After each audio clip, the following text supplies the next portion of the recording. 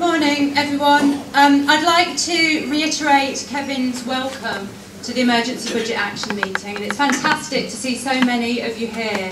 And I think I commented to a couple of people as well just earlier on. It's good to see faces that we know, but it's also good to see there's new people as well, and I hope you'll all take the opportunity to get to know each other.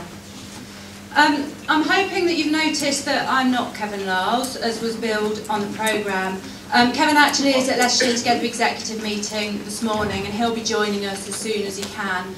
It was felt important that we remain to be involved in that, even though this event was going on. We're calling this an action meeting and not a conference because it's very much a working session. So you'll hear a little bit from speakers this morning, but most of the day is going to be handed over to you. We want to understand how cuts are affecting communities and the other changes that are happening, but most of all, we want today to decide together what we can do about the changes. I think we realise that what's happening now is almost unprecedented in terms of the scale and speed of some of the cuts. There was 25% cuts average across departments, with some budgets protected announced in the emergency budget over the life of the Parliament. And I think we also heard that departments were also being asked to draw up budgets with proposed 40% cut and the impact of that. That's probably unlikely to happen, but certainly we need to be getting together to think about the impact. We'll find out the detail by department in October as to where those cuts are going to be felt most. Alongside of that, there's a very different view of the role of the voluntary and community sector. We are all here in the sector and in this room today because we care about the communities we live in and we care about our local environment. These are challenging times, but maybe they'll prompt us to think a little bit differently about some of the things that we do. They're times that have prompted us all to get together in this room today and to talk about the way in which we do things. There's lots of things we do brilliantly already, but maybe there are some things that we could do better together, or we could do things slightly differently. I think we all agree with the aspirations of the big society. We want a group in every community, we want more than a group in every community, and we want every adult and children involved in their local community, whether that's involved in formal groups or whether that's involved in terms of general neighbourliness we'd like to see in people's neighbourhoods, helping out people who need help because they're vulnerable, or being involved in organising community activities that we all like to be involved in.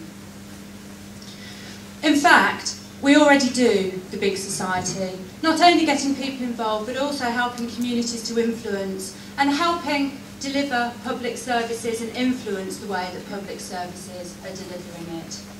So we need to make sure that we're emphasising that this is what we do as our bread and butter work. We can create more together than any of us can individually create on our own. Val is hosting this meeting today, and I'd like to take this opportunity to thank the work of the policy team, Krista and Kevin, and every member of staff in the policy team that's worked tirelessly to bring you all here and hopefully to make this event a success.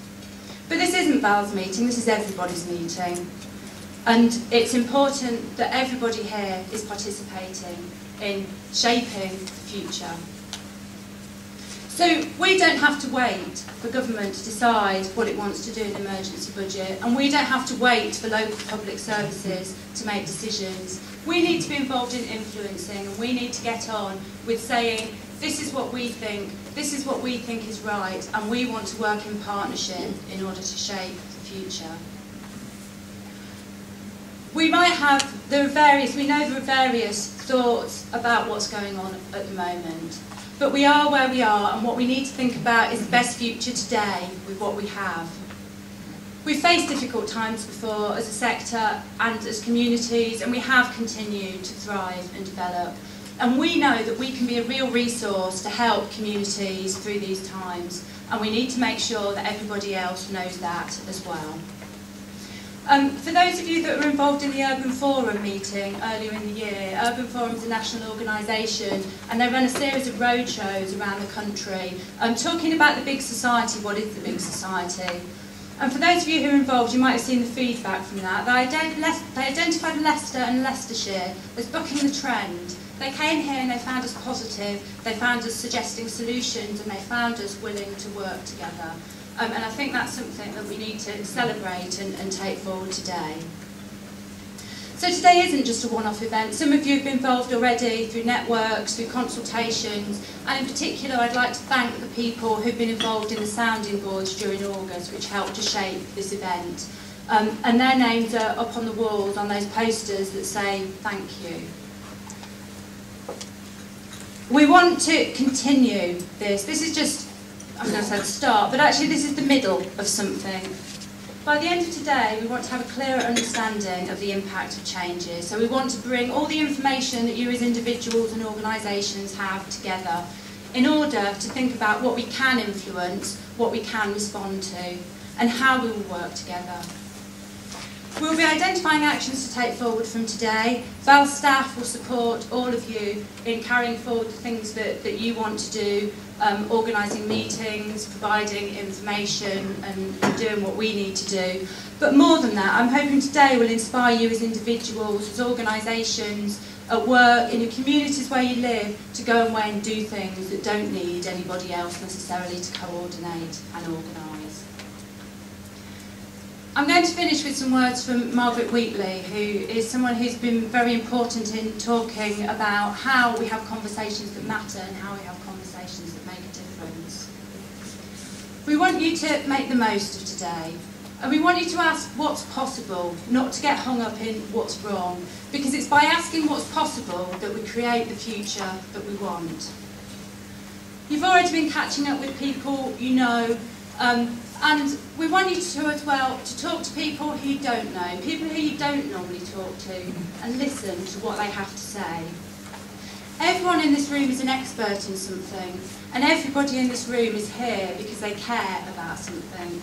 And we need to believe that by meeting together and working together, we can actually change the world, because the quality of life of communities across Leicester and Leicestershire is going to depend on it.